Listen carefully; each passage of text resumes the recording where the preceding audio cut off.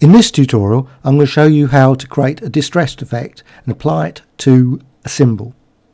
Now, the symbols I'm going to be using are from graphicextras.com twirl sets. So, I've actually opened the library already, but the way to open the library is via the window, symbols, and then the palette will appear, and open symbol library, and you can open via the other library. And like I say, it's already open there, so it's available there. Right.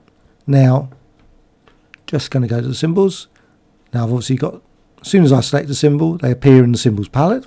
I'm just going to select that one, drag it over there to the artboard, and just resize that. Now, to actually apply distressed effects, you could just edit the symbol, break link, and then just apply effects as you wish. But if you want to keep it as a symbol, you can use it via the appearance. So window, appearance, and so appearance palette is here.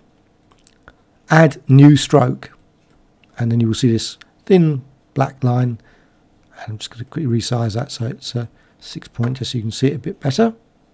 And now I've got there's a little palette here, that's for the swatches, and I've actually got some swatches already selected. These are the standard ones, but these ones are from Graphic Extras. They're X design patterns, and I can just apply those. Now I've loaded those via the swatches palette. There's a swatches palette here.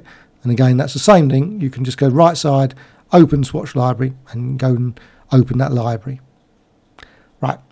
So you can just go through it and just apply creating a distressed effect very simply using those designs. There's one's basically a very simple one. Now, if you want to create a slightly more complicated one, you can go to the menu again and add new stroke, and just add a slightly bigger size, and I'm going to change the swatch so you can create a slightly more complicated design.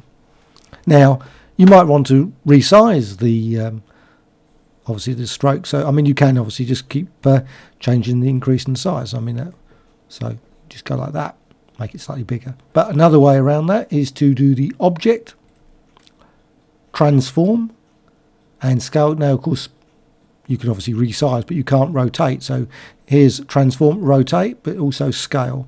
I'm just going to go and use the scale one. So scale, and for some weird reason it comes with -14 initially. Anyway, who knows. So object, deselect that because you don't want to size the actual object itself. Just want to do the patterns. And I'm just going to quickly change the scale to 56.